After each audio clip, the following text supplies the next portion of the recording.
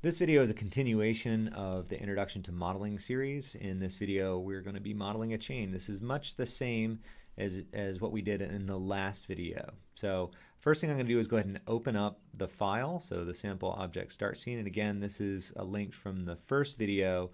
You can grab these if you want to work along, use these reference images and the shaders that I'm going to show here. So we're going to be modeling this chain, but I want to do it fairly accurately. So instead of just using an external image out here, I want to go ahead and pop that directly into Maya. So I'm going to go ahead and open Maya up here. And then I don't want to add an image plane to the perspective. I want to add that to one of my orthographic views. So I'm going to tap the space bar to come out to the fore-view. And then I'm going to go to the front view. You can see the different views are indicated here. Go to the front view, tap the space bar, and say, now that maximizes my front view. Come up here, this is the import image plane. Click that, and then in reference images, I'm going to choose this one, the chain. All right, so now I have that image directly in Maya, and I can use that for modeling. So there are a couple of things that you generally need to do whenever you bring in an image. I'm going to just tap the spacebar again to come back out to fore-view here. So what you have is the plane that intersects the object at the origin. So let's say, for instance, I added something, a cube here. Then half the cube is going to be visible in front of the plane, and half of it's going to be obscured by the plane. So first thing I recommend is you grab the image plane and you move it back, and so that means opposite the direction of the arrow in most cases. So if I'm looking at this from the front, I want to push this behind my object. That means move it back on Z, and if I was looking at it from the side, I would move it back along X, from the default side anyways. Okay, so now with that back out of the way, it's not gonna interfere with my view of the object itself. However, it's not very useful to me to have this view here. I really only want to see it over here in my orthographic view. So you can make that adjustment in the attribute editor. Over here, there's the attribute editor. If you don't see it over here, it's this one up here. So you can just click that and I will add it to the side. All right, and so basically we want to set display to looking through camera, and that means we're only going to see that image down here. This is the only place it really matters anyways. And so that's what I want my image plane to look like. There's one further thing that you can do, which is not always needed, but sometimes can be useful. Let me give you an example. I'm just going to duplicate this by, oops, not that, duplicate this by pressing Control D, and I'm going to move this up here and select both of them. You can see this one is selected, but you can't see this one is selected, but it is. It's because the highlight color for anything beyond the first or the last selected rather is going to be white, and because this image is white, it's really difficult to see. So one thing you can do is select the image plane and then just drop your color gain down just a little bit, and that'll allow you then to see the white highlight around the edge. And you can bring that down, to whatever you feel like is necessary. It's really easy to see now, and so that's fine. Not always needed, but something good to know about. Okay, so I'm going to dump those, and then we're going to get started. So what primitive does it look like we're going to use here? So this is very similar to a torus shape. So this is going to be our go-to here. And so the first thing I want to do is make sure that I have the axis set properly. So I'm just going to double click on the torus to bring up those options. I do in fact want this to be facing down Z, so I'm going to go ahead and have that. And then I want it to be have enough resolution that it looks good from relatively close. So I'm going to go ahead and up my axis divisions to probably 36, and the height divisions are probably going to be fine at 20. I'm really not sure what the radius or the section radius need to be, so I'm just going to leave those at default, and we'll see what we get. Create. Actually, those are not the defaults. So I'm going to undo that so you can see what the defaults actually are. Reset there. Okay, so here are the defaults. So I'd already made some settings changes on a previous thing. So I'm just going to set this back to Z. I set my axis divisions back to 36, and now this should be exactly what you see on your end. Okay, so it's quite a bit fatter than we want it to be, but that's easy enough to change interactively through the channel box. So click the channel box over here. Again, if you don't see it on the side, it's this one right here, and you can choose either one of those places to activate that. And then click on Polytorus, and now I can interactively change all of these elements. So first thing I'm going to do is I'm going to change this section radius down, sort of try to find about the right thickness.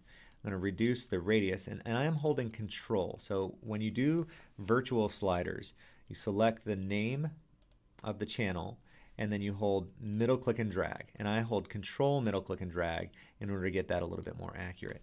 All right, so I'm just going to go ahead and move this over.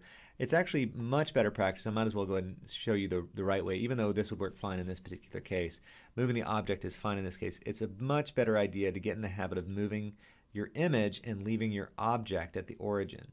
Typically, you want your object to be sitting at 0, 0, 0 here. It just helps, especially if you're going to do anything more complex with radial distribution of geometry, mirroring, all sorts of stuff. So generally best idea to leave your object at the origin if you can and adjust your image plane. So I'll just sort of pull this over where this is lining up. I'm going to tap the 4 key.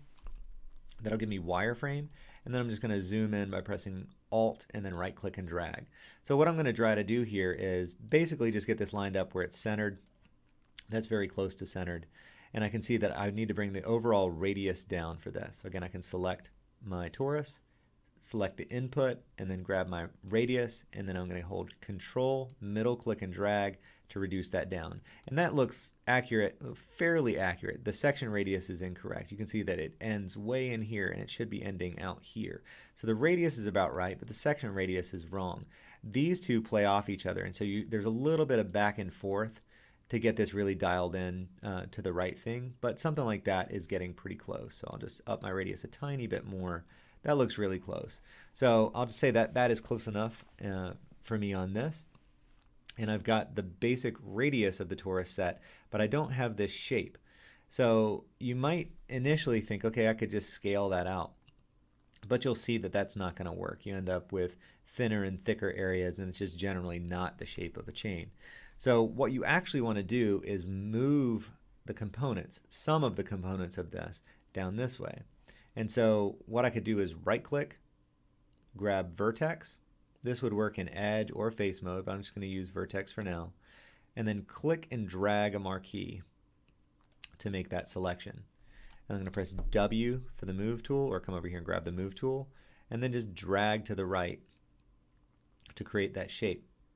Now that basically looks correct in this case, but it's actually not. It's a subtle thing, but it's an important thing. So this is basically the correct shape, but I want to show you what the problem is here. I'm just going to press undo, Control Z. I'm going to press F8 to get to object mode. I have to tap it twice in this case. So F8 just toggles back and forth between component mode and the last used component mode and then object mode. So it's a very useful one to know about. F9 incidentally is vertices, F10 is edges, F11 is faces. So they just sort of go up in size along those function keys. So F8, again, back to the object. I'm going to click polytorus, and over here I'm going to change my subdivisions on axis. I'll just make that 8 or so, because that makes it very clear the problem. So now if I do the same thing, I right click, I grab the vertices, and I drag them down to the right. Now you can see very clearly this is not the right shape, right? Because this angle right here is not a flat angle as it should be like this. It's sloping in. We end up with this sort of tapered shape, and that is not what we want. And so this just magnifies the problem, but that same problem exists here on this one. So even though it's not as easy to see because it's higher resolution, that same problem still exists. So basically, the solution to this is you want to make this section right here flat. So one way to do that is just rotate this object. Now, I did this the lazy person way. I made my subdivisions on axis 36, and that means that every one of these edges that you see going around represents 10 degrees, right? Because 360 total, and we have 36. So I want to just rotate this thing back halfway, and so that means it's a 5-degree rotation. And so I want to come in here onto the rotate Z, and you can see that I see the y-axis and my x-axis, which mean I'm looking down the Z. You can also always look here as well to get a sense of that. So I want to rotate Z, just set that to 5, and that'll set me up where now, zoom in here so you can really see it, perfectly flat along the top, and now it's going to represent this chain shape exactly the way that we want. So I'm going to right click, choose vertex, and I already have that selection. Actually, the selection is very slightly wrong, So I'm going to go ahead and drag that, change the selection just a little bit. And one thing you're going to want to make sure in this case is you're set to world. If you're set to object mode, you'll see the arrow will drag up and everything will sort of skew off because this whole object has now been rotated 5 degrees. You want to make sure you're set to world as your axis. And then when you drag this over this way, you basically get the chain link without any issues. All right, so I'm going to go ahead and pop out to my perspective. I should not have done that. Basically, what I do, the way I navigate Windows, is press and hold the space bar, click on the word Maya, and then navigate to whichever one of the views you want.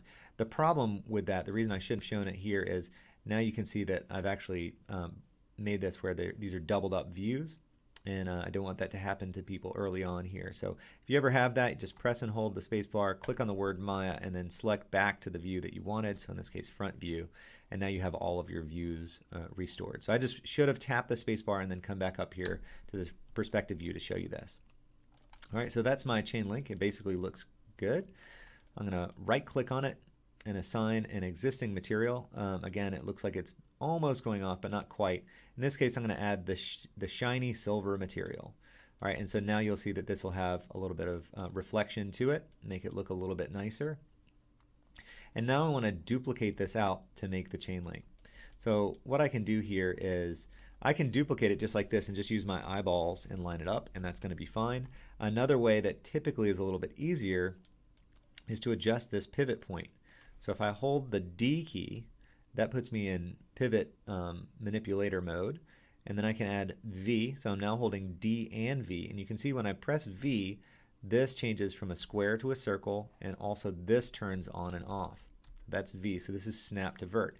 I'm just going to grab the X translate control and I drag that back to here, and it will automatically snap to whatever I put the cursor over. So this is an interesting thing about the way this works in Maya. If I put the cursor up here, it's going to snap to whatever that location is on X. So your cursor doesn't have to be where the pivot point actually is. In this case, it's going to be, but it doesn't have to be. Okay, so now I've got that set up. Now to create a duplicate, I press Control D, and now I'm going to hold V, and I'm going to just grab the X manipulator. Now I'm not holding D and V, I'm just holding V. I want to snap to verts. I don't want to adjust the pivot point. My pivot point's where I want it, so I'm just going to snap this forward until that comes into contact over here, and now I know that I've got those aligned properly. I can hold or just tap E, and this has a little bit of the issue. It's difficult to tell right now, but this is using the object's rotation. I want to use the world axis still. So you can see if I rotate this, it's actually going to come off axis just a little bit. It's not a huge deal, but it's a little bit. You can see that that goes onto this up angle. So what I want to do is you can double click here and change your axis orientation to world. And now this is going to do exactly what I want it to do, and that thing's going to stay nice and flat and even. Okay, so I can choose an off angle if I want, but I'm not forced into that off angle. So that's it. Basically, once you create that, you've created your chain links. You can go ahead and select both of those, and then Control D, and then move that ahead. I'll just do this by eye. So I'll just basically get it lined up like that. And then to make them continue to go down the line, I'm just going to press Shift D, and that just duplicates with transform. And I can make this now as long as I wanted it to be just using that command. And incidentally, those are available under Edit, and that we use duplicate, Control D, and then we use duplicate with transform, Shift D, after I'd already created the duplicate of the next two links. All right, so that's it. That's how to make a chain link, or a length of chain. All right, so at any rate, the last thing that you should do on this stuff is name your objects. So I'm just going to select everything, and instead of naming them all individually, up here, this is actually a GUI element. It's really poorly implemented, but if you click and hold on that, you can see that there are other things available here. So I'm going to switch this to rename, and then I'm just going to name this chain link, and this will rename them in the order that they are selected. So the order of selection is important in this particular thing. So if you want this to be number 1, then that needs to be the first selected, and then you can go down the line selecting each one. If you click and drag, sometimes you get somewhat of a random selection order. So just sort of be aware of that. This is going to rename them in the order that you have selected them here. All right, so I'll just rename this link. And so they automatically get the number appended to them. So there you go. So all renamed and ready to go.